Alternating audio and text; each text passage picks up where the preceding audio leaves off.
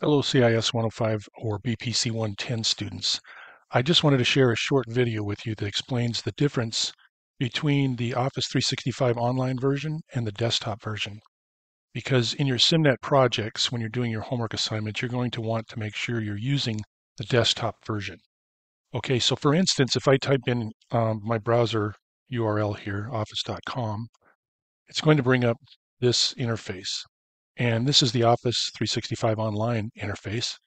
And I can open up the Word online version here and then open up a blank document and it'll look like this.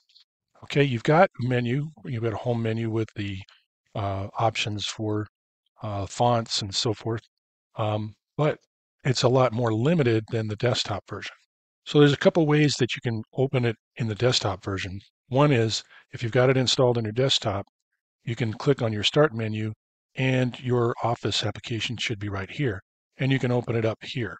But if you're already in the online version and you want to open it in the desktop version, you can also click on this editing button and select Open in Desktop. And then it'll open it up in the desktop version. Okay? And that'll look like this.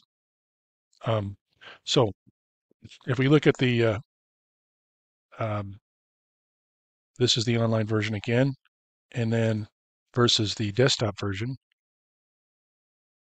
There it is. Okay, you can see the difference in the menus. Right here on the Home tab in the font section, you've got all of these options, which are some of the same options, but they're not all the same. It doesn't look the same as what I show when I'm demonstrating projects in the videos. And it causes a lot of confusion when students are trying to do their homework in the Office 365 online version, which is this one. Okay, so make sure you're using the desktop version. Um, again, that is, you can get access to it by clicking on your Start menu.